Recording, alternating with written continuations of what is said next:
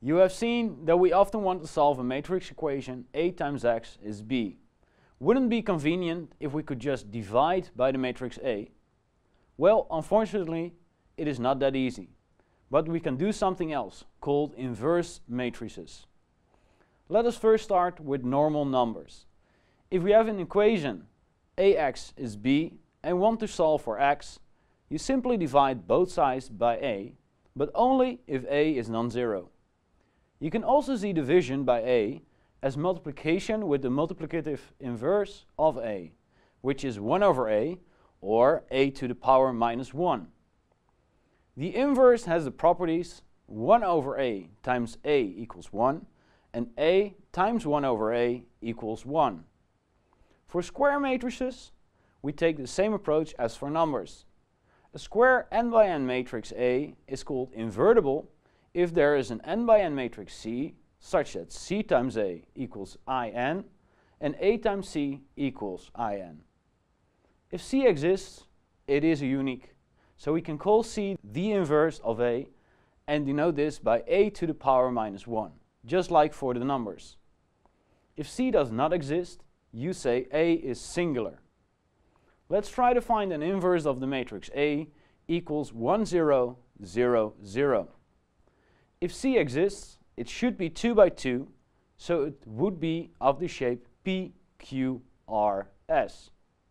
The product of C and A is P0, R0. If you want this to be equal to the identity matrix, you see that this can never happen because of the 0 at the lower right corner. This means that no values of P, Q, R, and S are such that C times A equals I. So A is singular. So you now know that matrices with non-zeros can be singular. Let us try another example together. The matrix A is 2, 5, minus 3, minus 7, and the matrix C is minus 7, minus 5, 3, 2.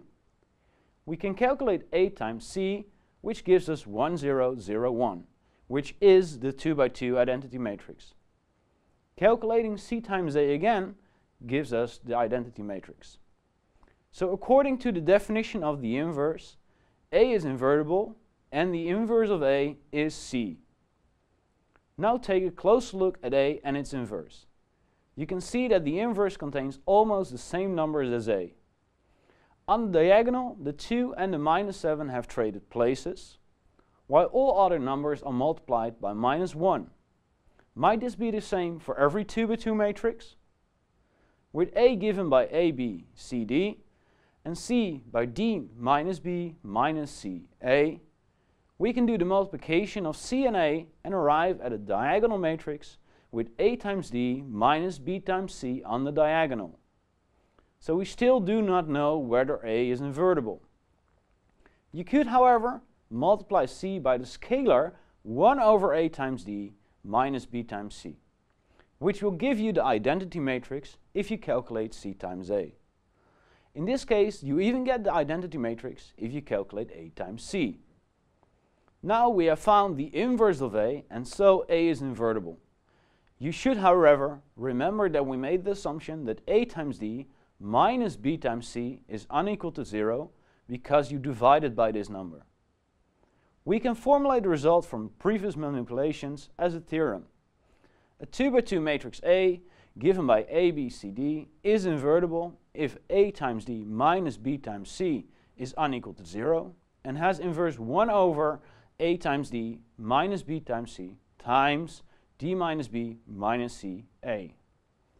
If A times D minus B times C is 0, A is singular. Because A times D minus B times C is an important number, we define this number as the determinant of A. Now you know when a 2 by 2 matrix has an inverse.